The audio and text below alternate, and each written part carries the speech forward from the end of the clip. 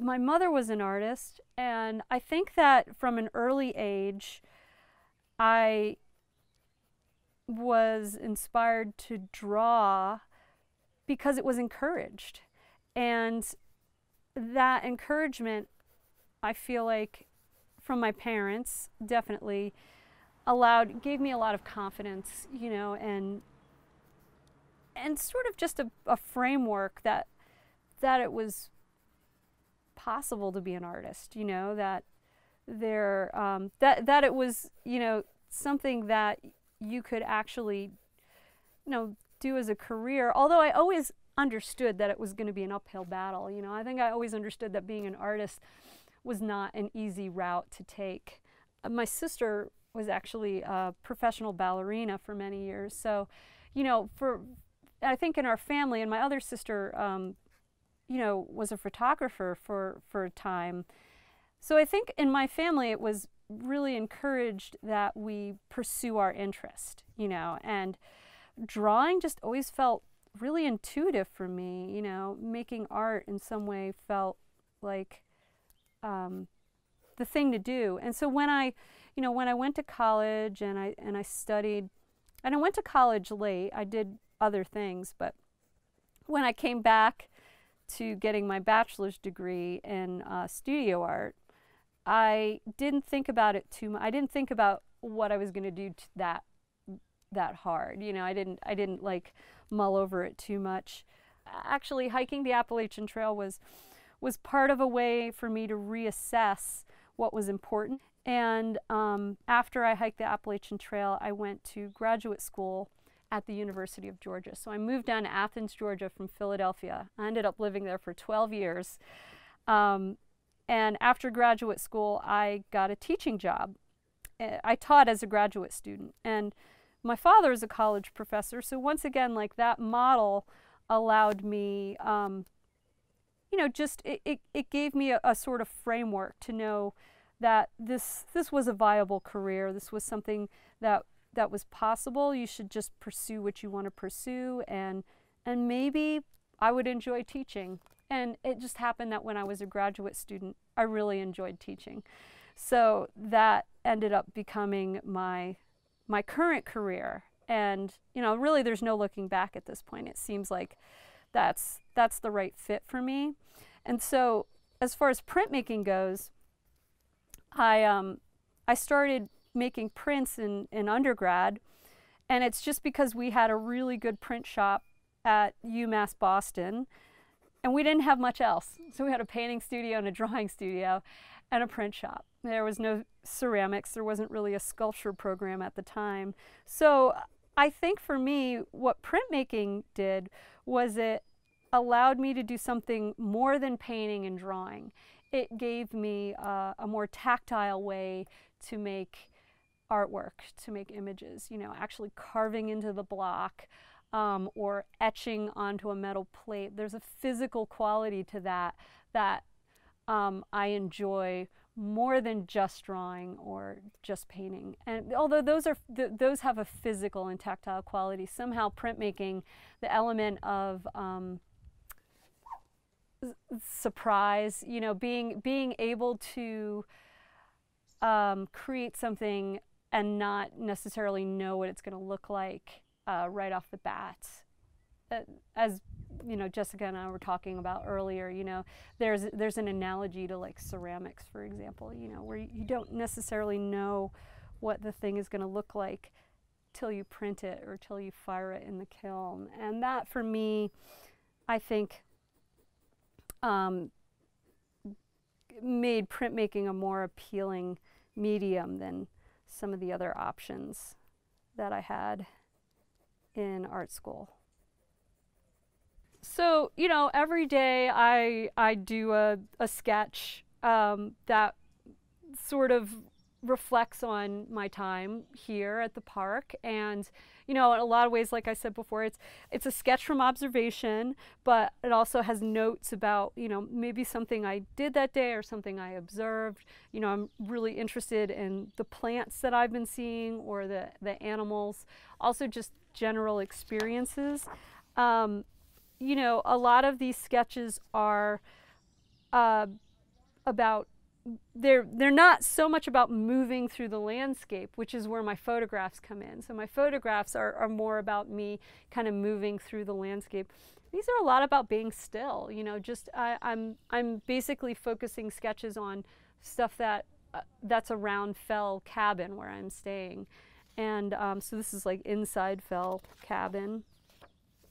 This is from the little porch, the tiny narrow porch that I have on Fell Cabin. And once again, you know, all kinds of notes and ideas. So once again, this is the idea generating part of it, where I'm thinking about, you know, where I want to take the direction of like a print series after this. As I'm sketching and I'm also thinking about what I'm doing. So sketching is just it's just a practice. This is that big picture window in the front, so me kind of sitting and looking out and drawing the picnic tables out there. And this is Fell Cabin. I had a Luna moth come to the window the other day. I mean, it was the size of my hand. It was wild. I couldn't believe it. I actually texted a friend of mine the picture of it, just like connected to the screen. And she was like, "You've been visited. That's really special." So that was kind of cool. Oops. There's my little turkeys right there. That's drawn from memory. And this is the sketch I was just working on right now. So that's the stone wall of the Massanutten. I've been drawing so much stone while I'm here. It's a really defining feature of the park. And, you know, it's made me, even last night when I was, you know, working on one of those color drawings, you know, I was drawing stone wall, a big stone wall, and I was thinking about how stone, you know, kind of that idea of like it's written in stone, you know, like there's a permanence to stone, like the material itself. And there's so much stone in this park. And even when you come across, like I've come across a few times in the woods, because I'm looking for them probably, as like just like a weird stone structure that maybe was something, I have no idea. It doesn't resemble anything that it maybe once was, because who knows, it could have been just like part of a chimney, or it could have been some outdoor structure or something that had wood on it, and that the wood is long gone, but the stone still exists. And stone as being sort of this kind of more permanent material that this park is it's so much of it exists in this park, and that will be here way beyond us. How did I get on that topic? I don't, oh, because I was drawing stone. Usually what becomes my woodblock prints are my photographs. Yeah, my photographs are more, and you know, sometimes I'll just sketch right from my photographs. You know, that often, it gives me a little bit more freedom in a way, you know, to compose. Like when I'm sketching, sure, to some degree, is there a place where I can sit? You know, is there like a comfortable place I can sketch for hours? But the sketching is just, once again, it's more of an exercise for me. It keeps me in the moment. It allows me to be in the landscape, and it does like allow me to kind of think about what I want to do, but the sketch is less of like a finished product. You know, it doesn't necessarily, it's rare that the sketch itself becomes the print. It's usually me sketching from a photograph, or I'm compositing different photographs together. That's oftentimes what becomes the print itself. The main idea for making prints is that you're making multiple copies of something, and so therefore you need what's known as a matrix. Your matrix is either, in this case, my wood block. It can also be a metal plate where the image goes on, because I do also do etchings. But I'm going to talk about woodblock printing today. And so the woodblock print really has quite a long history. It's the oldest form of printmaking. The Chinese developed it as a way to make stamps, and so they basically carved out characters, and they also carved out characters in wood, and they also had ceramic characters that they would print. Later on, it was appropriated and really innovated by the Japanese. And so this is like the 17th through the 19th century. That's the 1600s to the 1800s. The Japanese developed a form of woodblock printing that became pretty much an industry. And so this is what ultimately is the tradition that's inspiring my imagery, or my printmaking, I should say. Even though these that I'm printing here are not in color, so most people know traditional Japanese woodblock prints as being very colorful. I also make very colorful prints, but today I'm going to be printing black and white prints. So this is the wood block that I'm using today, and what I'm going to do right now is show you the way that I carve the imagery on the block. So first I draw directly onto the block, just with pen. I lock that drawing in with shellac so the drawing is stable. It doesn't move anywhere. And now I'm ready to carve. Now with carving, the image that gets printed is the image that's raised. So I'm actually carving out everything that doesn't get printed. And that's the challenge of woodblock printing. So you have to have a little experience to kind of know that what you're going to carve is not actually going to be printed. So you're thinking a little backwards in that sense. I use a series of tools, gouges, to carve into the block. This one is actually a Japanese tool right here. It's a really nice tool, and what I do is I basically go in and I push forward, push the gouge into the material, and that essentially removes that material.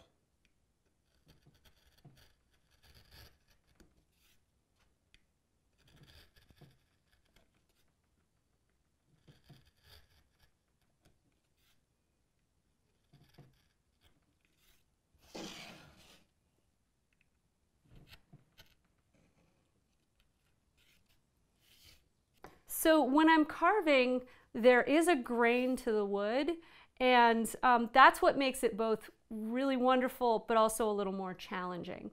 The wood I'm using here is a type of Shina plywood, so it's actually something that's used often in more contemporary Japanese printmaking. And it does have several layers of grain. So in other words, the very top layer, it's a laminate, which means that there's several pieces of wood that are glued together. And so the very top piece of wood goes in one direction, and the other one just below it goes in another direction. So as I'm carving, if I carve through that first laminate, that first layer, I'm actually hitting another layer underneath that's probably going in the direction that I'm carving if I'm carving against the grain. So the one thing that's really nice about using wood for, we'll call it relief printmaking, because that's the type of printmaking that I'm doing, because everything that gets printed is in relief, is that the wood grain can sometimes inform your image as well. It makes a really beautiful texture when you print, and you'll see that when I actually get to print a I actually pull a print next. But as I'm carving against the grain, it kind of in some ways is a little easier, because you're actually cutting through those strands, as opposed to when you're carving with the grain. What can sometimes happen is the tool or the strip of wood that you're carving away can sometimes get away from you. In other words, it can kind of go forward, and you have to be able to have enough skill to stop it in its tracks. So as as I carve, I actually, it kind of informs the marks I make. So in other words, the drawing is there, but it's not a exact copy of what's going to happen. In other words, I make changes as I go along. And that's really what I like about printmaking, is that a drawing is a drawing, right? It's very direct, you know, it's there once it's done. Nothing else happens to it. But when the drawing is on a piece of wood and I start carving it, something happens, something changes. So in other words, there's like a sculptural quality to the mark making that I can't do with drawing. And that's why it's advantageous to, for me, to make things into a print, because it creates it gives it a different level, gives it the imagery, a different type of depth, even though it's very flat in a lot of ways. But as an illusion, it's very flat, but it also kind of creates more textural opportunities, if that makes sense. So, for example, you know, on this block, what I've done here is I've put in a texture in these areas right here that did not exist in the drawing. So I'm kind of making things up as I'm going along. I'm adding information. It's almost like the carving tool is another pen, another pencil, another brush. It just adds, it sort of changes the image as I go. And so there's another level of translation that happens. So probably these, just to create the imagery, it took me a couple weeks. And then to draw the imagery on the block, it takes me a little less time, you know, maybe a week to do that. And then to carve each one of these, I would say, you know, it's probably 5 hours. And I'm just going to throw out that estimate because I honestly don't really know. It's probably like 5 to 8 hours a block, if that gives you a sense of it. So that's, and I haven't even gotten to the proofing stage. So then what I would do is I would proof each block, and then after I proof the block, I would make changes and then run in addition. And these might even have a color element to them. I'm not sure yet, which would mean I would carve another block for color. But I haven't gotten to that stage yet. Right now, they're just black and white images. So what I'm going to do right now is I'm going to print the block, and there's a couple, what I've created here is basically a homemade registration jig, and this is just so I can register the paper with the block, because what I'm going to be doing is I'm going to be inking up the block and then putting the paper on top. So in other words, I can't see where the paper is. Therefore, I have to set up a system so that the paper is going to land in a certain place for when I actually go ahead and print the block. So let me talk about some of the tools that I'm going to be using to print this block. And so this is a more traditional way of printing, is printing by hand. And so I'm going to be using this large wooden spoon right here, which traditionally would be known as a baron. So this would be usually a round pad that would be used to apply pressure to the paper and therefore transferring the ink onto the paper. But in this case, I've just found the perfect, actually it's been handed down to me, the perfect wooden spoon that has a very flat surface and is really, it really slides across the paper well. So this works beautifully as a baron, a way of creating pressure. I'm also going to use what's known as a brayer. So this is essentially a rubber roller that allows me to roll ink onto the block. And this is just another pressure, a tool I use for pressure, but more of like a baron. It's another wooden, basically, tool. And then I'm going to use a putty knife to draw the ink out of the can. So Here I'm using oil-based ink, and this is not a traditional method. So what I'm doing here for this printing process is I'm doing kind of a combination of like traditional Japanese techniques, but also Western, more modern Western techniques using oil-based ink, using a brayer. This is less traditional, a deviation from the traditional Japanese woodblock printing. So it's kind of like a combination of Eastern and Western printmaking styles. Typically, I would also be able to print this block on a press. So I'm printing it right now by hand, but normally I would be printing this on a press. So that's why I'm using the combination of both Eastern and Western techniques. I've kind of developed my own. All right, so the first thing I'm going to do is I'm going to pull ink out of the can, and I'm using a black oil-based printmaking ink.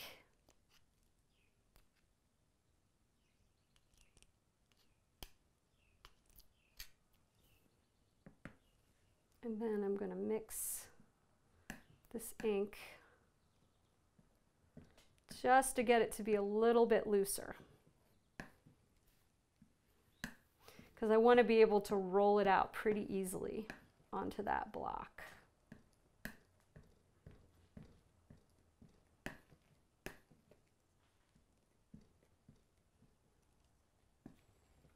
Okay.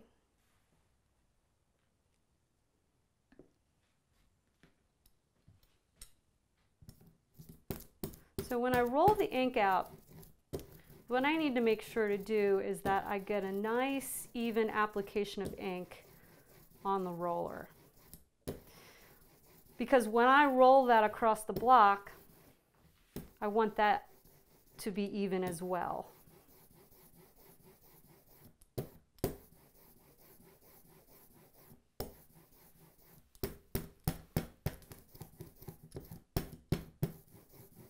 Okay. So now when I roll onto the block, what you're going to notice is that everything that's raised is going to be covered with ink. Everything that's been carved is not. So once again, this is where the relief printing process gets its name, because you are essentially printing everything that is raised, everything that is in relief. So that's where we get the name for relief printing. And a lot of people do relief printing on different materials, such as linoleum. That's another popular material that's used for relief printing. Linoleum is a lot softer, so it's a little easier to carve into. However, because wood is harder and has a little bit more stiffness, it holds a line a little better. So sometimes you can get more detail with woodblock prints because it's just a stiffer material.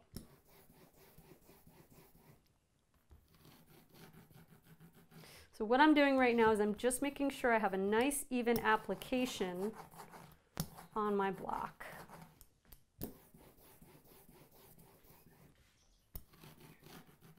And I also want to make sure, because I'm printing this by hand, I want to make sure that I have enough ink to be able to transfer onto the paper.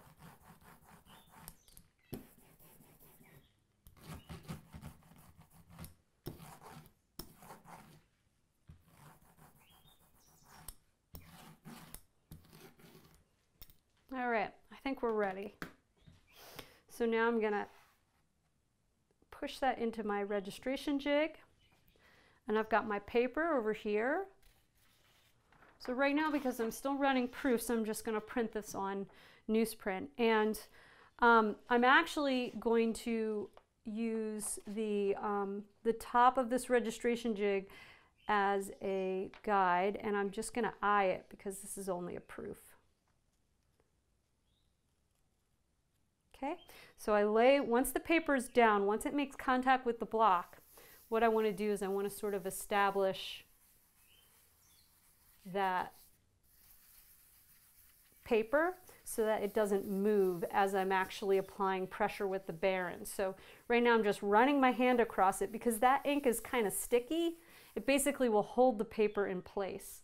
So now I'm ready to use my baren to apply pressure. And this actually takes a little bit of elbow grease and patience. So I'm moving the baren, or the spoon in this case, across the block in a circular motion.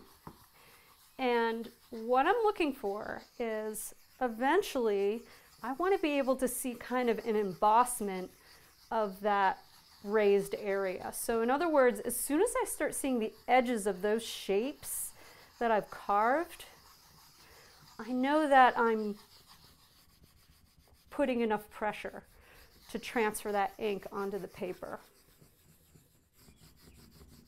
I would use, for hand printing like this, a thinner paper.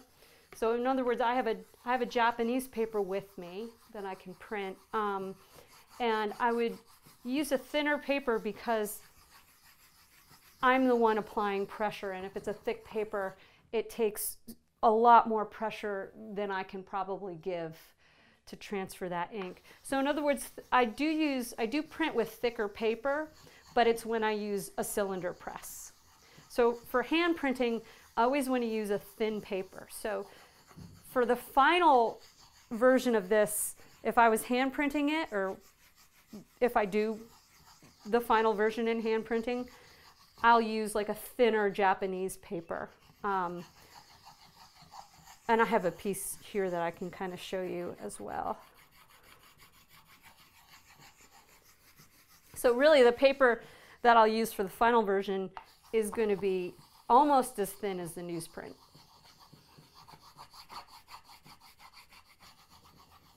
And as you can see, it really requires a lot of patience to do it by hand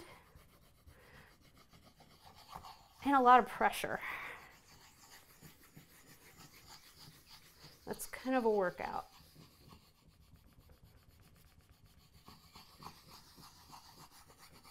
So now you can see that that image is starting, the embossment is starting to kind of show through. So therefore, I'm feeling a little bit more confident about how this is transferring. So what I'm going to do is I'm just going to peek at it and see if it's doing a pretty good transfer. It is, but I've missed a few spots. So I'm going to go in and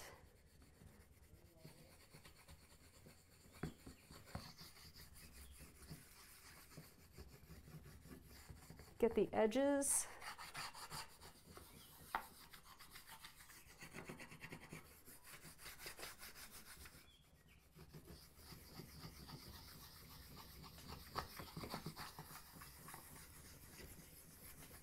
All right, so we probably are ready to pull this. Yeah. So there's my print. Now for this one, I probably could have used a little bit more ink on the block. We can compare it with the other proof I ran right here, where this definitely is the right amount of ink. So this one is a little under inked, but this is really what it should look like right here. So what I would do in that case is I would just, if I was going to print another one right now, I would just run more ink over top of that. So I don't clean the block off or anything like that. I just keep rolling ink on and then printing as I go. And the block will start to fill with more and more ink so that as I go, the prints will get oftentimes better and better. So I just wanted to thank the Shenandoah National Park Trust.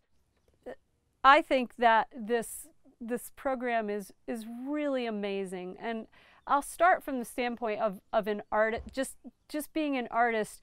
You know, I'm often piecing together a lot of things to make ends meet. So a lot of us artists, we don't have like a lot of we don't have a lot of safety nets, and we don't have like a ton of money or support. And what this program is such a gift in a way, because I think that to be able to just to be put up in a cabin for 3 weeks and told that you can